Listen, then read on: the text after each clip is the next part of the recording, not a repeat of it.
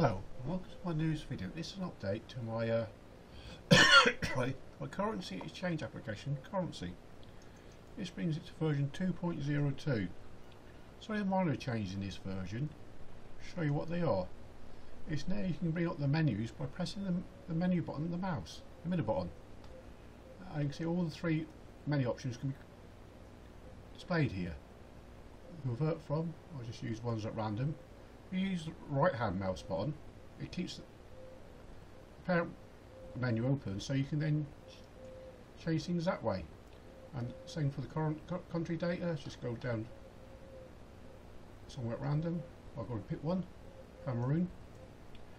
Another idea, I think on a future update, which is a request somebody had, is on the World Bank data.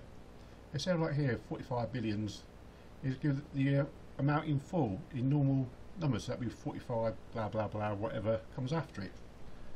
I'm not sure what to. I think I have a down here a couple of radio buttons to have the current one and the new one. I'm not sure what to call them. When I think of a good name, that'll be in the next update.